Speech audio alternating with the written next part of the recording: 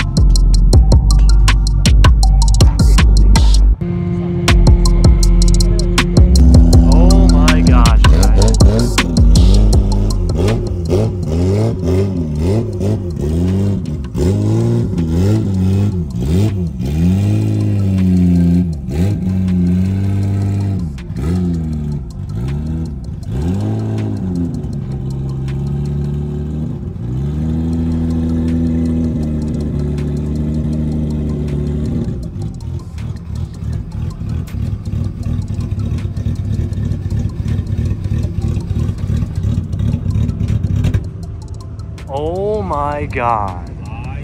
Where does he race mostly?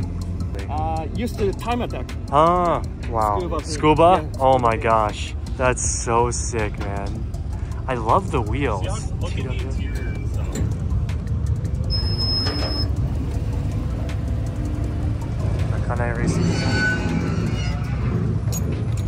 It is beautiful. So cool, dude.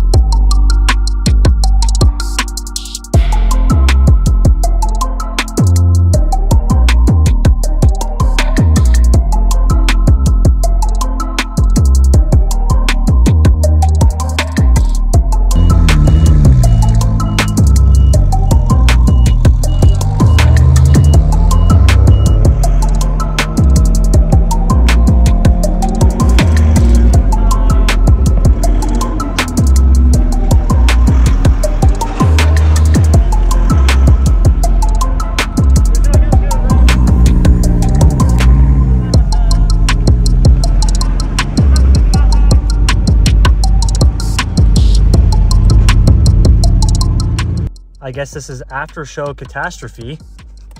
I was filming. Hold on. Let's continue. Let's continue the destruction. Well, let me widen this here. I was filming us leaving. Let me give you guys one guess as to who ran over my camera. Or how this happened. I was filming us leaving, and Masa decided that he was gonna projectile missile straight into my camera, and Masa literally ran over Bullseye. Bullseye. I mean, it was the center of the tire. He ran it over. Ran over my camera.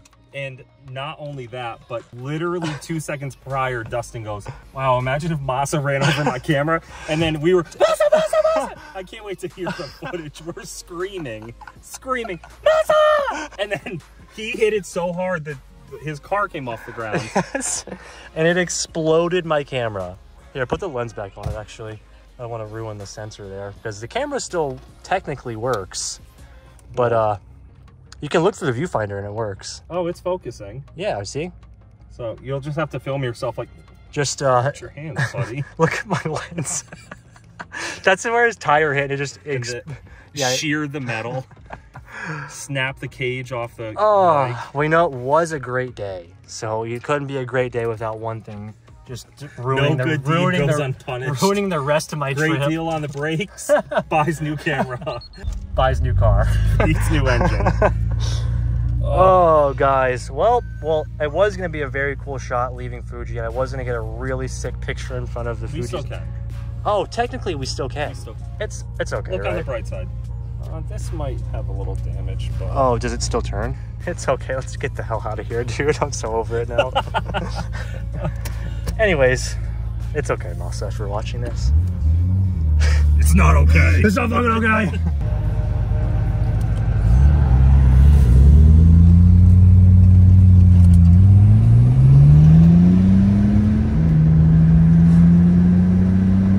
So as we were leaving, this is my friend Shun-san, and we actually connected over Instagram, and we've always talked for so long. He caught me while leaving ours meeting.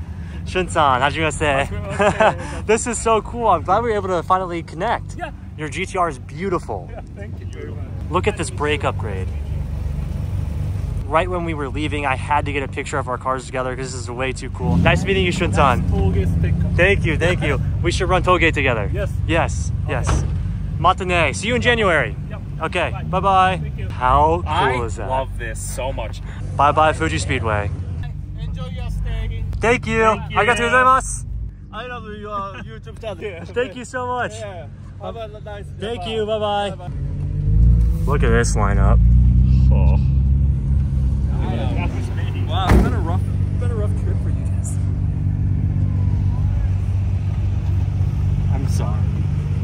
I'm sorry, it's my fault. I'm so sorry. I'm sorry. It's okay, Masa. So anyways, I hope that gives you a mini look at how ours meeting was. It was one of the most amazing days of my entire life. The cars that we saw, the people that we met, the idols that I look up to in the GTR community or just in the car industry in general, the people that we saw, the things that we got. I mean, it was amazing. That I couldn't bring that to you guys. I feel like an idiot. I feel like I failed. But anyways, we are heading to SEMA today. This is our last day in Japan. We're dropping off my 34 today, so I have to figure out my camera situation. I'm not gonna have a camera for SEMA, so that's gonna be interesting to see what happens. I have warranty, so hopefully we can bring it to get a little warranty, but we're gonna have to deal with it. Today I was actually supposed to be shopping for my next Japan car. As you guys know, my 34 gets imported to the US next year, and in January, I'm actually dropping my You would have known this if I had the ours meeting footage. I'm actually dropping off my R34 to Uchinaga-san at Midori Seibi to start the high-spec engine build when I come back to Japan in January. So the purpose of me getting to Top Rank a little bit early was to shop for a new Japan car that I can keep in Japan, because I did decide to bring my R34 GTR back to America once it's done being built. This is one of the storage facilities at Top Rank. I'm not going shopping in here, but I always love to come see this. This is their warehouse storage of R34s, Stages, full of R34s, some of the nicest and cleanest GTRs out there. This has gotta be like millions of dollars worth of GTRs in here. It's pretty insane to see in person, walking through aisles and aisles of M-Spec nerds, V-Specs. Look at this. That's pretty freaking cool. Anyway, some of these are sold, some of them are not. This is where my GTR actually lives when I'm not currently in Japan. So it's pretty cool. They have covered storage. They take care of it for you. They start it up, send you videos. You guys have seen that in the videos before. But I just wanted to show you guys really quickly how cool this warehouse filled with GTRs is. It's pretty nuts to see. Look at this one. This one is so sick. Look at that front lip. I really want that hood. Oh my God. Let's go look at a couple of cars I'm thinking of making my new Japan car, and I want to hear your opinion on what you guys think as well. Okay, so we're gonna take a quick trip to the PDI facility that Top Rank has, and this is where they store all of their freshly imported cars, where they do some maintenance. Let's go check it out in here. This thing is still here. I absolutely loved this last time, but this is where a lot of the maintenance goes down. This is where we picked up my R34 GTR when we first got it. It's a real Midnight Purple 2 V-Spec R34 GTR. That's it's sick. import eligible. Really? Oh, it's the, We still have to work on the paperwork, but it's gonna be imported soon. That's so cool. The color is really good on this. Oh, dude, the paint condition is immaculate. I mean, look. You can still see the shift, man, and it only needs a buff and it will look like It's very nice with the TEs too. Oh, endless brake upgrade. Yeah, and it's an old school logo front and back. We're gonna head back outside, and there's a couple of cars I want to check out, or styles of cars, and I figured I'd show you guys and see what your opinions are as well. Starting out, we have an S15. Now, don't look too hard. Don't Still in the works. Don't look too hard, but the purpose of my next Japan car is to buy something that is a little bit more of a beater. As you guys know, I love tracking my cars, I love running toge, and I want something that I can have fun while doing that, but also not having to worry as much as like an R34 GTR. As you guys know, I beat the hell out of my GTR and I love it. It'd be nice to have something that I don't have to worry as much about, which is something like an S15, kind of like an R grade or a little bit more of a not as pristine. Yeah, I want a little bit of a beater, and I think that's what I want to keep in Japan next. Like I said, something that I don't have to care about too much. And I was thinking having an S15. You can still track these, you can still have fun on the toge, you can drift them. Really like an all-around fun car. And of course, who doesn't love a good S15? So this is one of the ones that I wanted to see. Let's take a look, Masa. Oh yeah. I hope it still has a battery inside. It's kind of smelly too. Makes that even better. Look at this shifter. Man, this thing is a little beat, which is perfect though. Oh yeah. Oh yeah. Got a nice little gauge right there. It's a good contender. And it has a very interesting, it's a vinyl leather seat. Yeah, it's got leather. Has the distinctive SR20 tone. Yep. This is a good contender, right? Yeah, this is like the kind of condition that I'm looking for. It's a good car. Like a good foundation. Yeah. Because when I'm on the toge, curbing a wheel or on the track, getting rock chips, I really don't want to have to worry about it. And I feel like this would be perfect. I mean, this is a this is a toge car. This seen some better days for sure. Yeah, this is definitely a toge car. I hear that all the time at toge, man. Like this noise, yeah, I do hear a lot. Okay, so S15 is number one.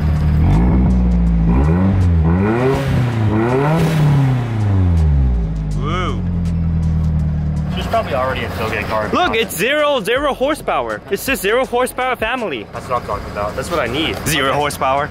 So S15 contender number one. Let's keep going. Next up, we have an FD RX7. This is one that you guys know I've been wanting for a very long time. Now, but the question is, do I want it in America because it's very high maintenance, or do we want it in Japan? I feel like it'd be very cool to have an FD here in Japan, but keeping up with a rotary, especially when I've never had one before, might be a little bit difficult, but ooh, this one's sick. Nice bridge seat on the inside. So, fun fact, this car is actually coming to America anyways.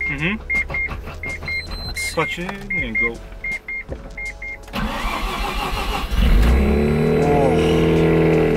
That is so good. But how sick would it be to have an FD in Japan? This is also a great toge track car. Indeed. It's just the maintenance issue is what is the kicker for me, you know? Let's see. Oh, that is so good. That is...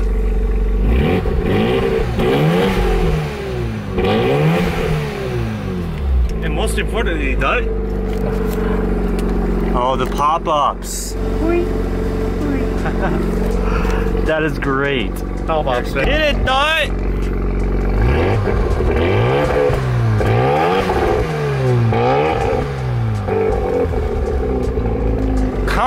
sounds nasty. Just from that alone. Oh, it's so good.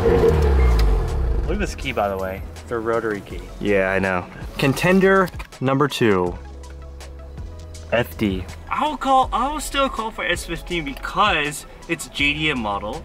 Yeah. 2, you want to do basically everything, right? You want to learn how to drift, you want to learn how to go toge. Yeah. It's just a better car for it. But what do you guys think? I mean, we could always get an FD in America. That's another option. Yeah. We have one last one to check out, which is also a pretty high on the list car. Last but not least, Evo VI. As you guys know, from the past and currently, I have always been a huge fan of Evos. I've never owned a JDM Evo. We've had 2 Evo VIIIs, 3 Evo VIIIs actually. The rusty one, the white one, and then the red one, which have all been awesome. And as far as toge and track, this is an absolute monster. But only thing that this car doesn't have, rear-wheel drive. It's all-wheel drive, and I have so many all-wheel drive cars, I have so many front-wheel drive cars. I was really looking to get into something that's rear-wheel drive, but Evos are just so damn good on the track and toge that this would be an absolute ripper. It would be so much fun. I love these cars. But like I said, not rear-wheel drive. But that's also like not like a, yeah, this is dead. Not like a super big issue, because the car is so awesome, but kind of I was looking to get into something that was rear-wheel drive, but the Evos, like I said, are just such a good car. I don't think it really even matters. But what do you guys think? I'm looking for all 3. We're gonna try and find one that kind of best suits me. We might even go to the auctions when I come back in January to look for one. It just depends. But these are the 3 that I'm thinking about. Oh, that's nice. The gearbox and the Evos are so good. And it's cool because the Evo 6s have a while till they come to America, right? What year is that? I think it would be around like 99, 2000, so maybe around the same time you can import your 34. Right. So that's not too bad. I don't know what to do. I do not know what to do. What do you think would be like the coolest car to have in Japan and also do toge and track? Why are you going for 90s JDM? You can go for a bit more modern. No, 90s JDM, dude. It's what I love. It's what I'm passionate about. It's got to be 90s JDM. And something that's cool, because like we've been doing so many GTR shops that we can kind of branch off and maybe do Garage Mac or Aria Mia or something with Evos. Oh yeah, unlimited work, something like yeah, that, something right? super cool. So like a different route, a different kind of Japan series with whatever car that we get next. Because once my R34 is done being built at Midori Seibi, it's gonna come to America, and that's gonna be just so cool. It's gonna be like my centerpiece. I'm gonna be so damn excited to have that car here or in America. So that when we come back here, we need something cool to continue this series with. I don't know. I don't know. Masa's opinion? Masa's opinion. Go for S15. That's what I'm leaning towards too. What do you guys think? Let me know.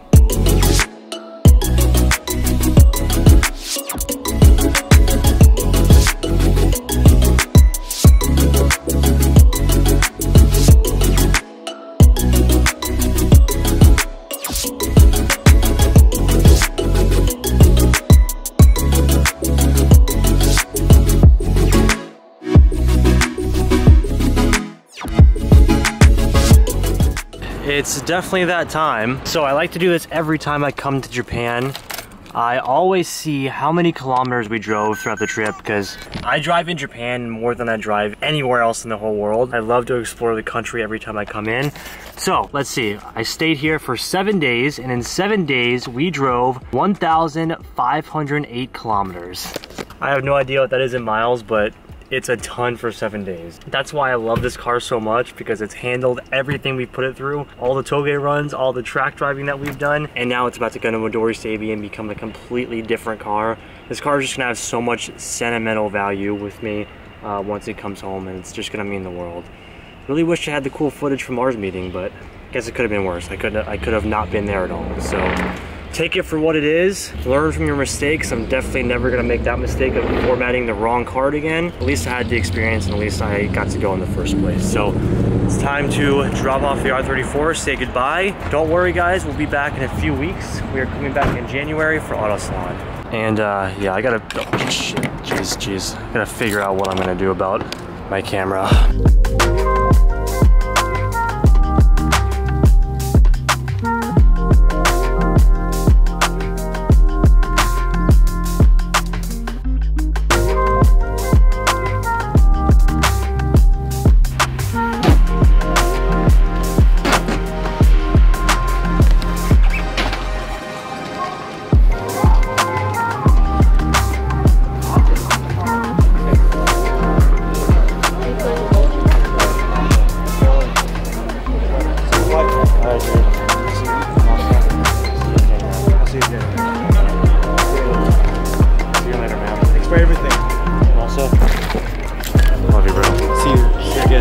See ya.